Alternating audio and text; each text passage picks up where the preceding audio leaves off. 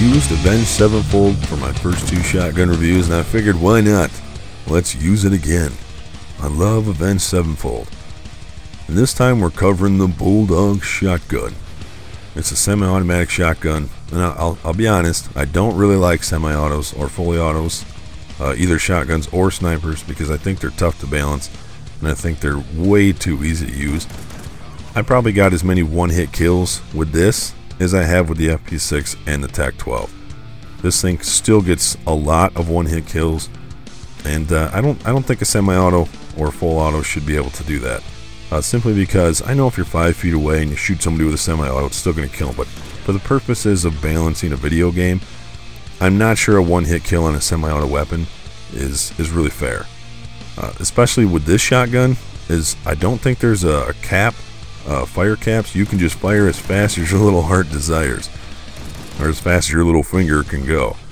And I also love how this thing reloads. It's cool and it's fast. You don't even really need sleight of hand, even though I do run it. Now, remember, in my reviews, it really has nothing to do with data. It has nothing to do with stats. It's just about feel and fun factor.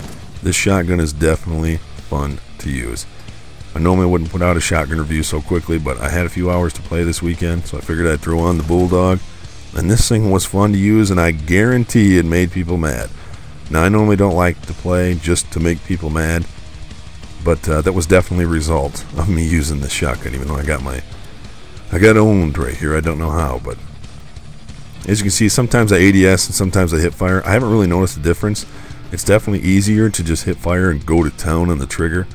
But if I see like somebody right in front of me, then there's really nobody else around, I'll try an ADS. Maybe that gets more one-hit kills, I don't know. But anyway, if I had to rate the shotgun compared to the other two that I've used so far, I would still probably put this third.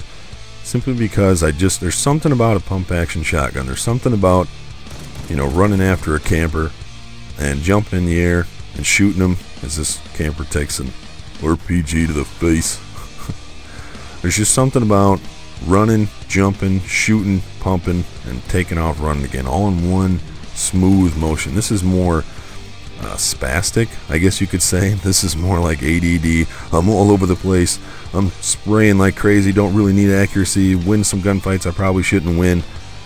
And definitely make people angry. There was some rage at me while I was using this thing, and I only used it for a handful of games, but it gave me enough of a feel to know how the shotgun was going to perform.